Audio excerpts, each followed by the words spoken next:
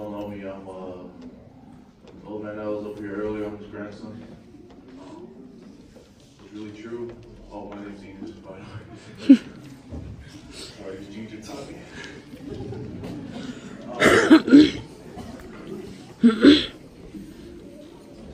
What I've noticed through the years on my Afemata side was that my Auntie Julie would always tell me that every time my grandpa would go to Hawaii, he's always taken care of.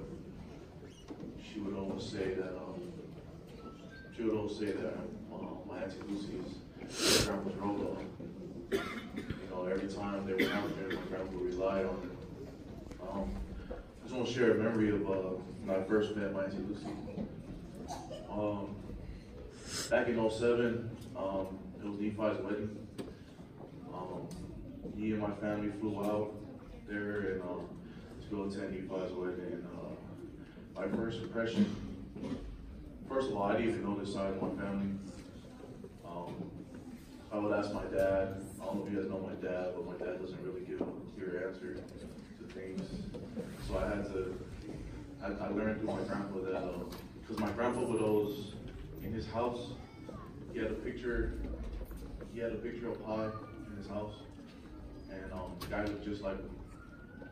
And I would always ask my grandpa, like, why do you have a picture of yourself on the wall, you know, growing up? And he would always say, no, that's my brother Bimasa. That's my brother Bimasa. That's my brother Bimasa. I love him. And all his family's in Hawaii. So going to Hawaii, the Nephi's wedding, that's when my grandpa finally told me that this is that Bimasa side of the family that we're going. So my first impression of my Auntie Lucy, she was loud. You know, she was really outspoken. She doesn't hold back from anyone. And then to the right of her, I see Uncle Pika, who's just standing there silent. He doesn't talk much. And that's why I've known that, that's why I first met these two, and, you know. And then, next time I met them was when I came out for Sacramento reunion. And then I came out here. Sorry guys, I'm really nervous, man.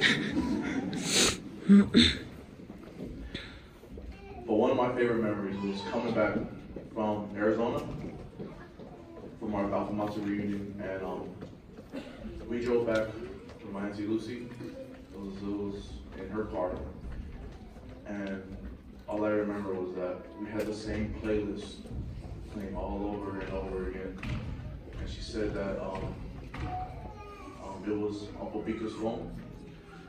And it was Uncle Pika's phone, and she wanted to just keep playing it. And I knew that it hurt her a lot that Uncle Pika was gone.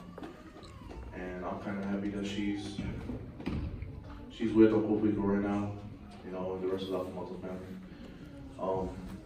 Tanuvasa, yes, I love you guys.